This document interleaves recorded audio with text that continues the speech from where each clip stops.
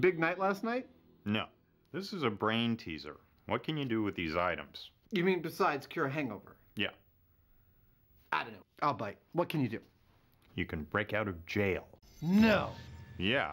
The myth is that an industrious inmate lined the inside of his cell wall with sheet plastic, and he had collected something like 10 years worth of antacid tablets, which he exposed to water, creating enough CO2 to pressurize the cell and break the cell walls, and he escaped. I love it. What's not to love? For instant freedom, just add water. But can the massive amount of CO2 produced from a pile of bubbling tablets really budge bricks and mortar?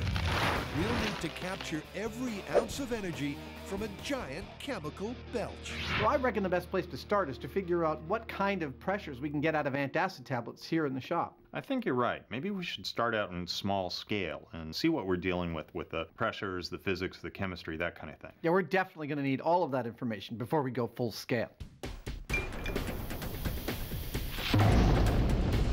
Before anyone breaks out the beakers, they'll need to start building a full-scale cell, which should be as tough as its tenant. While normally people go to great lengths to avoid a prison cell, we've actually had to go to great lengths to get up close and cozy with one. These pallets of cinder blocks that I'm sitting on will in fact our prison walls make, and that yellow line behind me describes the extent of our test cell. Construction begins inside Building 258 at the Naval Shipyard. This way they can't be stalled by bad weather. You can tell they're serious by the forest of rebar they use to anchor the jail to the floor. If you know us, you know we like to build everything ourselves, and we've built buildings before on the show, but in this case, since this story is all about the structural integrity of the building, we figured that we need some professional help, so that's why we've got these guys doing this. This building's going to be tough. In fact, it's far and away the sturdiest shack we've ever built. It's a cozy 10 feet long by 7 feet wide by 6.5 feet high, maximum security cell. He's got a lot better technique than I do. That's pretty clear. They're all like throwing it and stuff. I'm kind of impressed. It is pretty to watch. And hey, these guys are fast. This professional help thing is pretty good. This morning we had a yellow rectangle on the floor. This afternoon, most of a prison cell. But the day's only half done for Adam and Jamie. It's back to M5 to find out how much potentially explosive pressure they can hope to wrangle from the humble antacid tablet. Jamie starts with a volumetric test to see how much gas is produced by measuring the water it displaces. So you release the antacid into here, it expands. That expansion of gas pushes water out of this one into here, and whatever volume we get in here is how much gas was produced by the antacid. Ain't it great? I love it. Let's do it.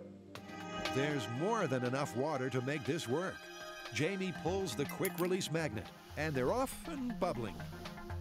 Look at that. It works. And they've got a result in seconds. So it looks like one pill produces about 75 milliliters of gas. Yeah, about 80. Well, now my question would be, do 2 pills displace 160 milliliters? Does it scale perfectly linearly? Double the gas from double the pills would make sense, but science is rarely so simple. Wow. The volume of gas produced scoots past the 160 mark and continues to climb. This one's looking like 275. To see if the trend continues, the next logical step is to try 4 pills. Double the 2-pill result would be 550 mils of displaced water. And before long, Jamie's wishing he'd brought a bigger beaker. It's actually going more than double. It seems like doubling the number of pills gives you more than double the displacement of water.